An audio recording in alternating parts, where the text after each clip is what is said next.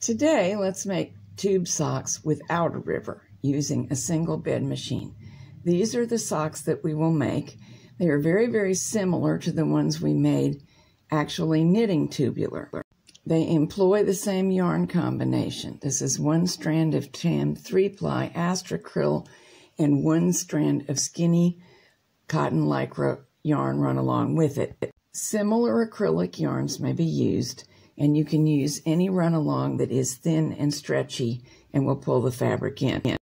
Knitting the man's socks on the pass-up, I used stitch size 7 to get 7 stitches per inch. I got the same gauge at stitch size 8 on the Studio SK 740. Strive for that gauge when the work comes off the machine and relaxes a minute. Washing will pull it in further. Before we begin, let's review something important. In this setting, the 2 hash marks, the machine will knit back from hold. In this setting, it will leave the stitches in hold if you pull the needles all the way forward. On a brother, N will knit them back from hold, H will leave them in hold. The size we're knitting today fits small to medium ladies' feet. You're looking at it on a size 6.5 foot. Bring forward 56 needles and cast on by E-wrapping. I've got the yarn doubled up at the beginning, which automatically weaves in the yarn tail, just a handy little trick.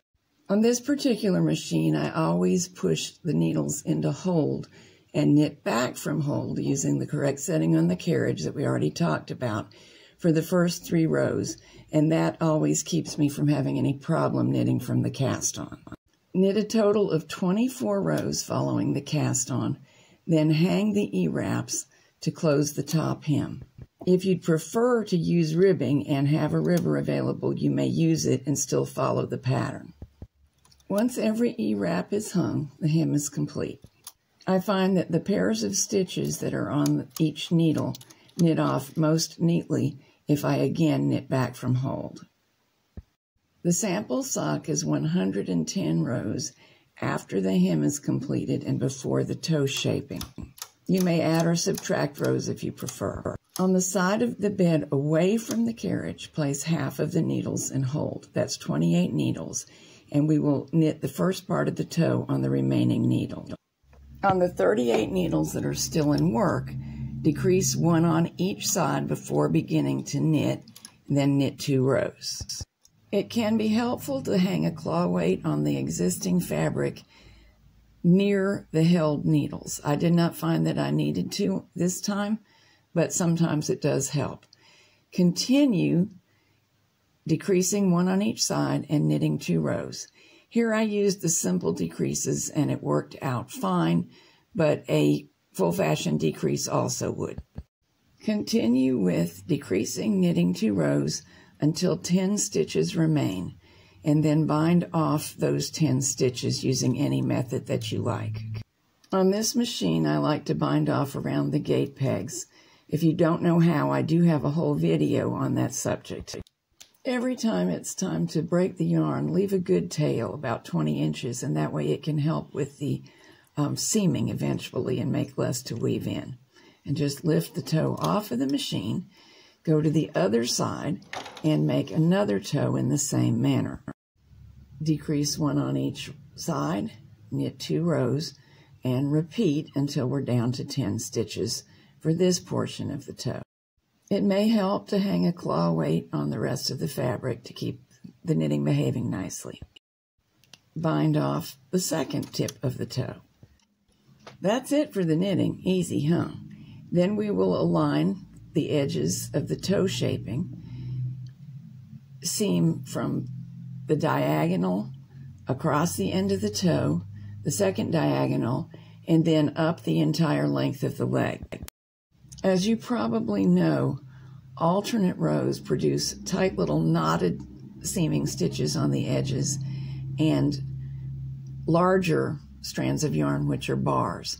What I've had success in doing to make things simple and still a neat flat seam is sew together both knots and bars up the diagonals, so across every bound off stitch on the end of the toe, and then up the long seam, sew the knots together with whip stitches in every case.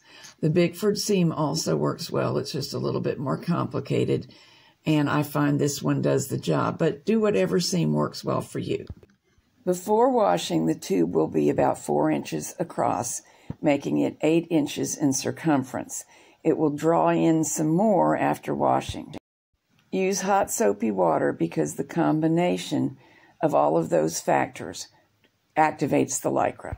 These are quite a good fit, but if you take a close look at the fabric, you'll see why that's working. On the dimension marked by the ruler, the fabric is substantially more stretched out than it is across the toe, for example. That's how tube socks of all kinds fit, and it's the reason that the qualities of the fabric are so important. We need to have sufficient fabric to do that and still be comfortable and yet have it pull in at the ankle and the instep. I confess that I've gone a little crazy with sock patterns because I really like knitting them and creating them once I found out what a fantastic fit you can get. If you find that you're crazy that way too, here are some of the books available. Socks of All Sorts, Volumes 1, 2, and 3, cover a wide variety of styles, sizes, and gauges, and Volume 3 includes boot toppers and some crazy leg warmers. Heavenly Heels is a design inspired by, but not copying, a hand-knitted style of heel, in every size and many gauges. Sockinations is one classic style with oodles and oodles of sizes and gauges to save you from doing the math. Happy Hobby Socks is specifically for mid-gauge and bulky plastic hobby machines. All those already mentioned are sold on my website, but these Easy as Pie socks are sold on Ravelry. It's the same style as in the Easy as Pie video, but given in many more sizes.